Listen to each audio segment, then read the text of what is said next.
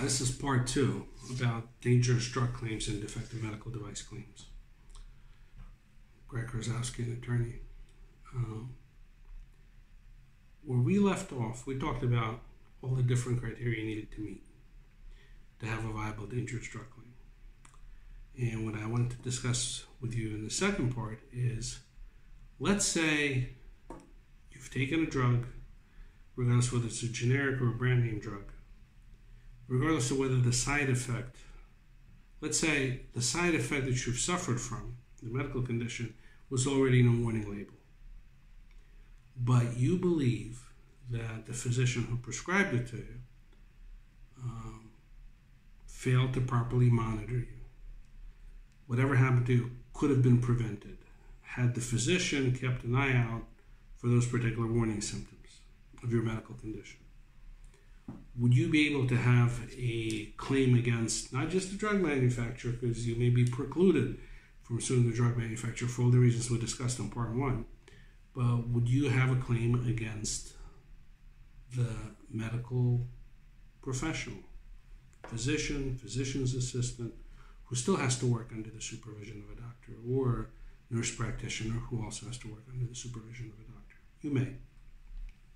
Medical malpractice claims are extremely difficult to prosecute, and those are handled by local attorneys who specialize in medical malpractice. So if you're calling me from outside of the District of Columbia, my involvement would be working as co-counsel with a local medical malpractice attorney. If you find one who would be willing to take on your case because they believe you have a viable claim. So what are we talking about? Let's look at some examples. For instance, people call us for blood thinner drugs, where Lovenox, one of them, where obviously anytime you take a blood thinner, there's a risk of internal hemorrhaging, internal bleeding.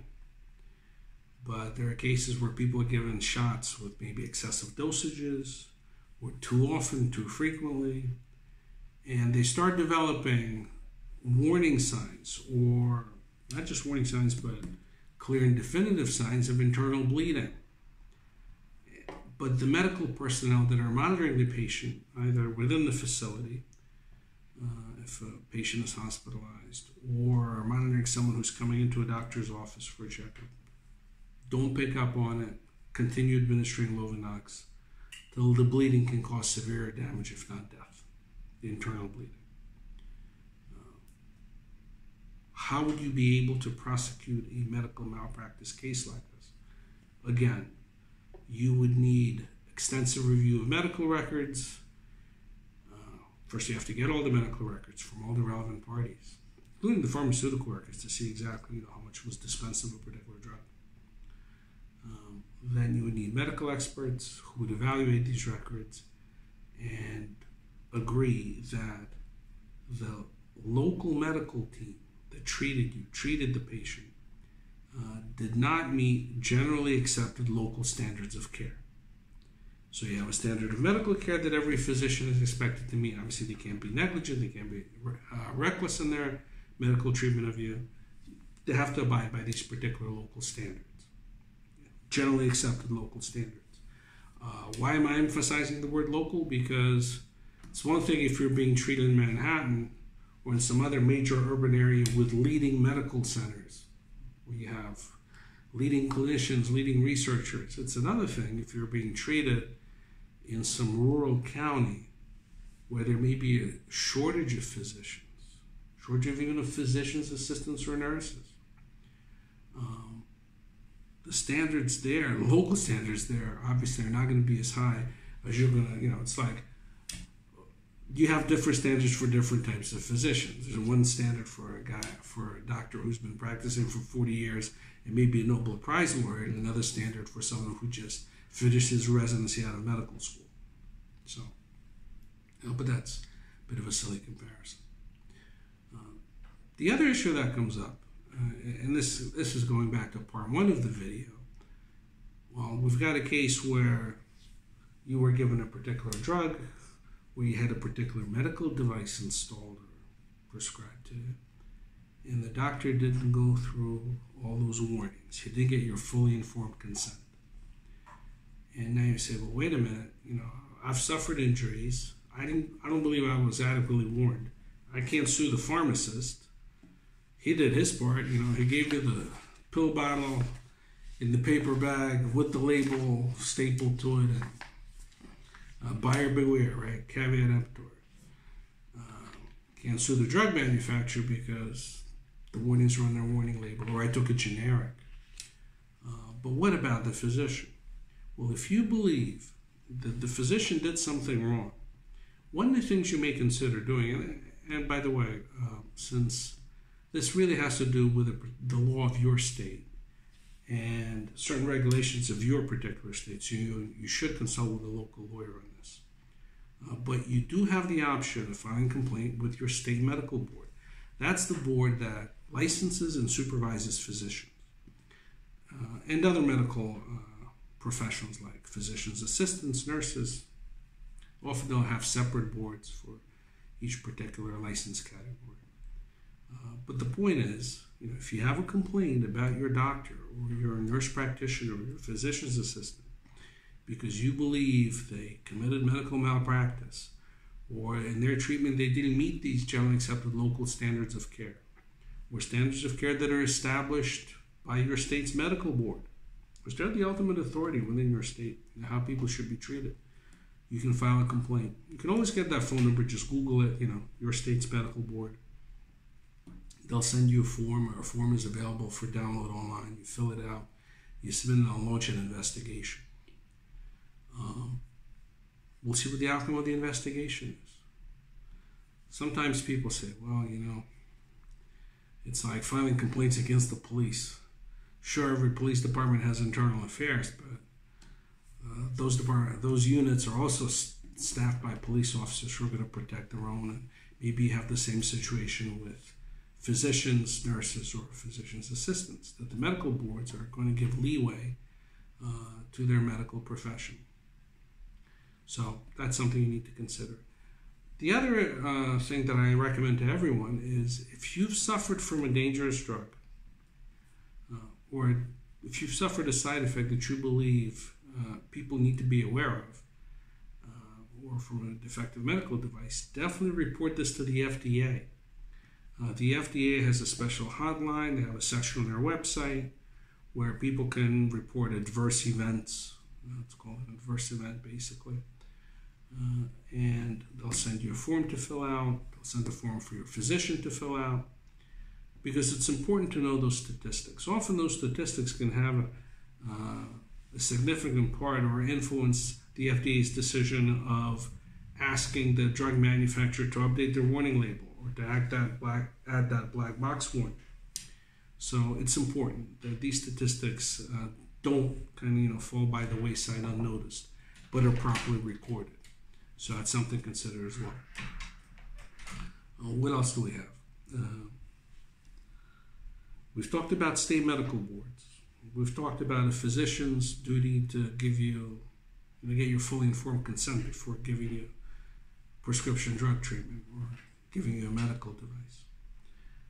We've talked about all the issues. By the way, speaking of defective medical device, another issue that comes up, and I think we'll probably handle this at length in another video, pre-market approval. Number of medical devices that have later on been determined to be defective or dangerous or have caused serious injuries were released on the market under a particular procedure called pre-market approval. Now, it's almost like getting a device as part of a clinical test, except, you're the guinea pig, and that's horrific. But it happens, and there's a reason for that, because certain devices, once the drug manufacturer has demonstrated to the FDA through studies that they do on their own, there's an issue of how those studies are monitored, vetted, and financed, whether they're really objective and thorough enough. But once the drug manufacturer or the medical device manufacturers have gone through that, we believe that it's, when I say we, the current FDA regime believes that it makes sense to put these devices on the market. Otherwise, you can wait forever while people who need that particular medical device are, left out in the cold.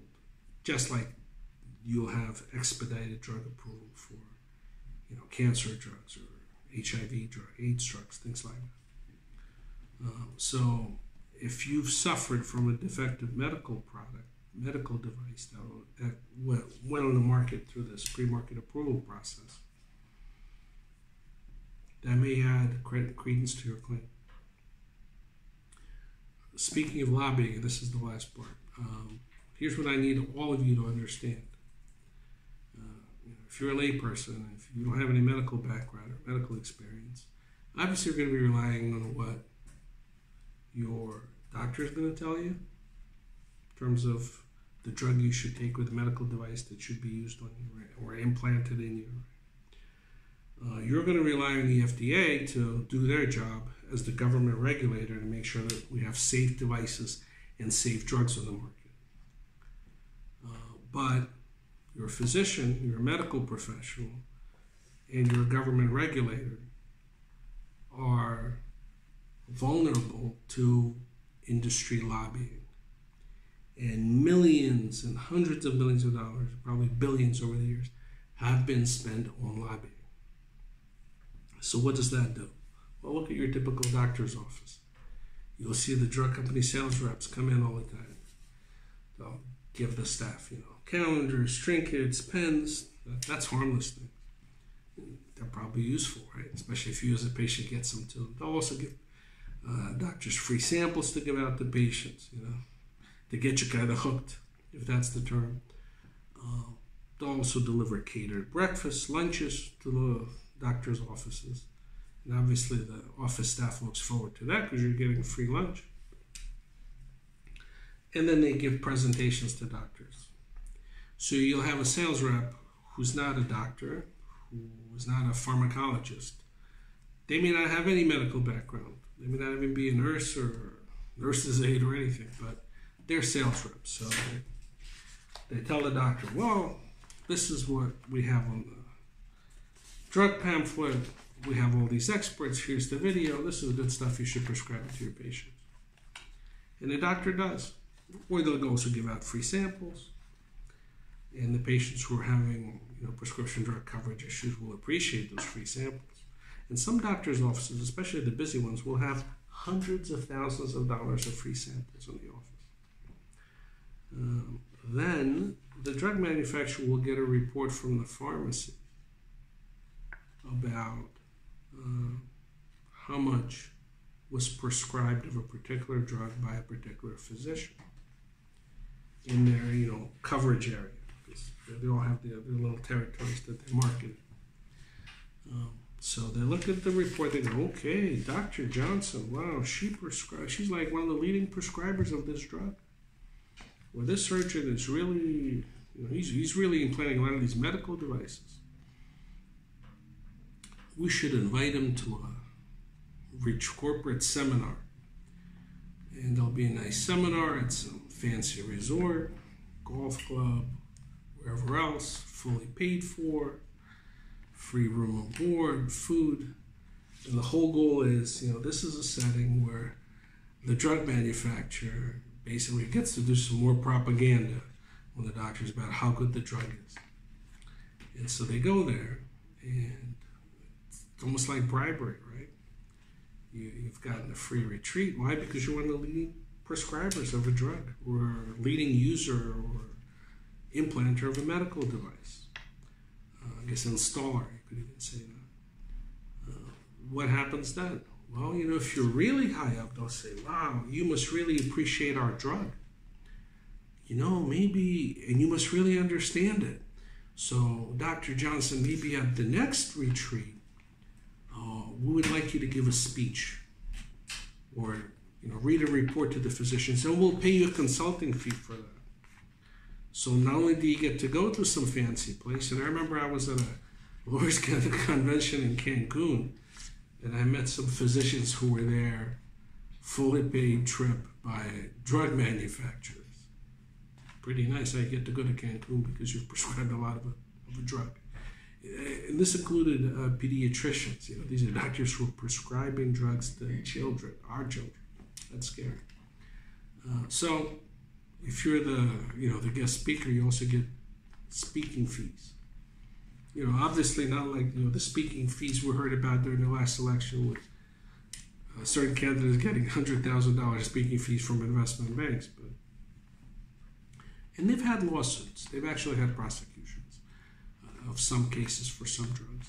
Because the other issue that comes up is if the drugs are not prescribed for a particular condition that they were explicitly approved for, right? Kind of what they call off-label prescriptions. So you'll have a drug that's approved to treat high blood pressure or to treat a particular type of seizure. Now it's also being prescribed to treat migraine headaches and things like that. And it's off-label use.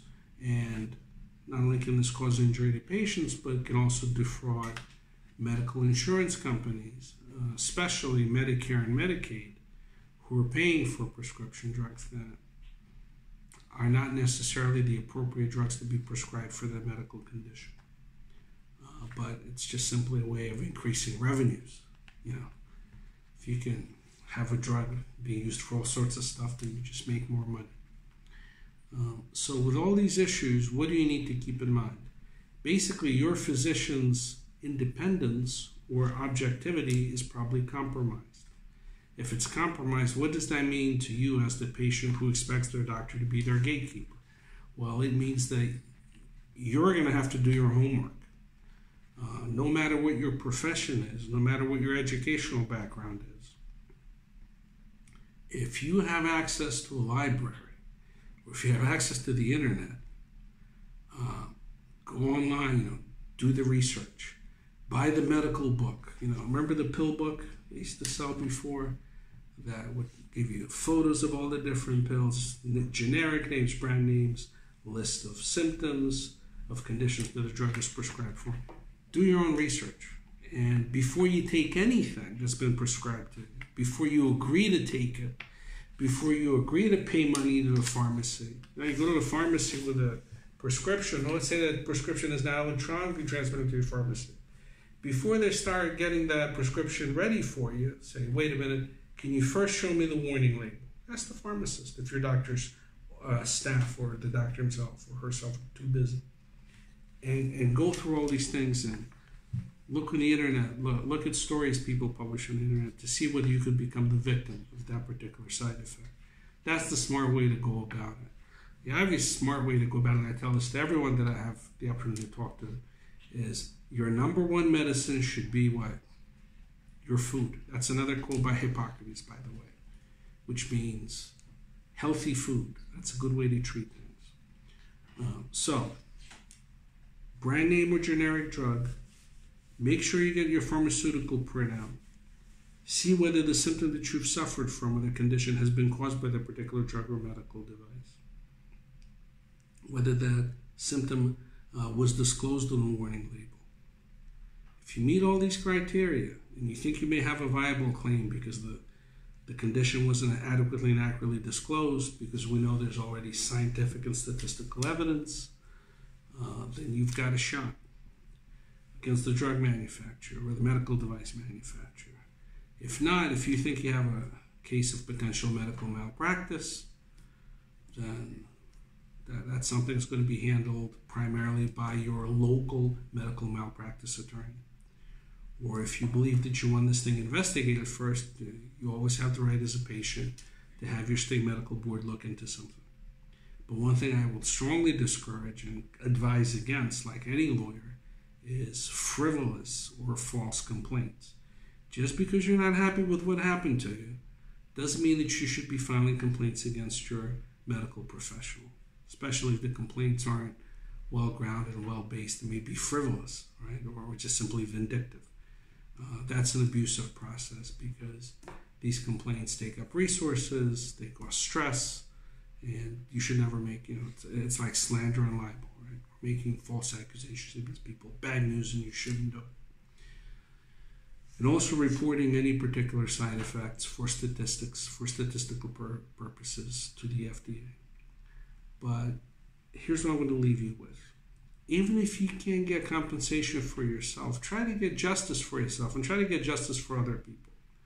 And one way we can get justice for people is if state medical boards and medical schools start teaching doctors to take the 5 minutes before they prescribe anything to you, to go over with you all the pros and cons, all the potential benefits, and all the potential complications, negative adverse side effects. If that had happened, boy, I'd be happy to, shut down my dangerous drug practice or defective medical device practice. It hasn't happened yet, but it can if enough of us voice our complaints, voice these demands to state medical boards or even to our legislators.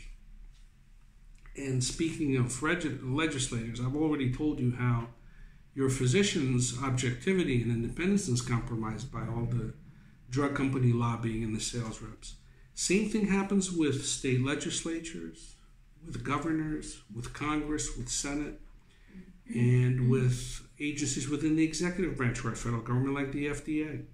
There's a lot of lobbying that's directed at these structures and the people within them from both the medical industry who want to minimize their liability and from the drug industry that want to minimize their legal and financial liabilities as well.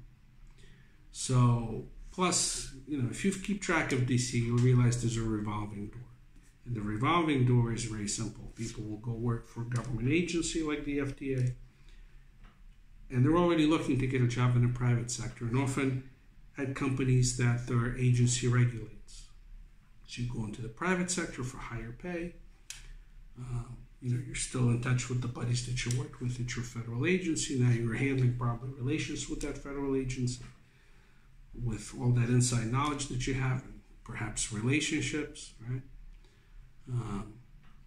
And then if we look at how heads of government agencies are appointed, they're political appointees, right? They're going to be appointed by whoever is the governor or whoever is the president. And these appointments are political appointments. So they take people from the industry that government and regulatory agency is monitored, and they make them managers of that agency. It's like the fox guarding the chicken coop, right? The fox gets appointed to be the security guard for the chicken coop, right? So their independence, their loyalty may be compromised. Their loyalty now is to their industry, to their former employers. Most of these guys know that once their political appointments are over with, come next election cycle or whatever other party comes into power, they're going to go right back, chances are, to their former employer, another employer in the industry, even for more pay. So no one's rocking the boat. No one's going to jeopardize their future job opportunities because they're protecting the public. Right? The public isn't getting these people money. Although we as taxpayers do pay their salaries, but they don't look at it that way. They're looking at it in a different way. So people say, should I write a letter to my state senator, state rep, congressman, senator? Sure, you could. You can also write the letters to the heads of the FDA. You can write a letter to the president. It's not going to get you far. Hopefully you'll get an answer, but it really takes a massive grassroots effort to try to get some change. What's the other part of line of defense for you? Obviously, it's the court system, the judicial branch. And my opinion is there's some lobbying going on there too. As you know, you're either going to be, if you're running for a judicial office, right, for a judgeship, you're going to be nominated either by the Democratic or the Republican Party. In your state, in your county, in your city. And if that's, or the federal bench, same thing. Federal judges are appointed by the president, but the nominations are from their state senators, things like that. Two-party system. So if you're a loyal party guy, it's going to be easier for you to be a judge. And if you're a pro-business judge, we've seen that. We've seen a lot of judges who take pro-business positions. Maybe that's why we have some of these judicial decisions that have severely hampered or limited the opportunities for patients to sue drug companies, to sue medical device manufacturers, and to sue medical professionals and medical facilities like hospitals, medical centers. So what you really have to rely on is, if you don't expect the judiciary to save you, don't expect the executive or the legislative branch to save you, right? Don't expect the FDA or your medical professionals to save you.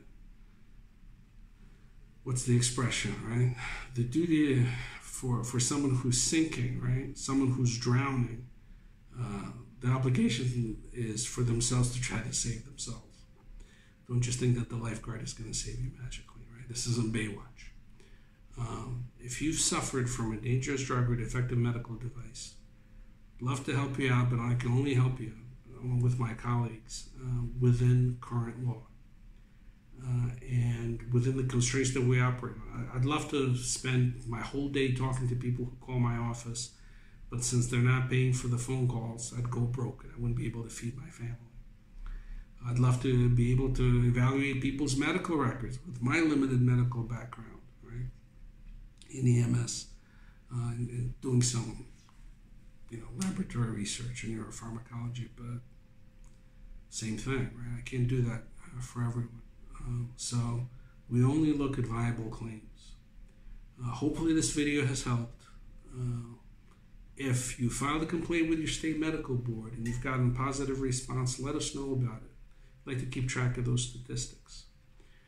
If you've succeeded in a local medical malpractice case for a medical professional who failed to properly monitor a drug or medical device, who didn't properly prescribe it to you or implant it or install it, let us know as well. And wish you the best of luck.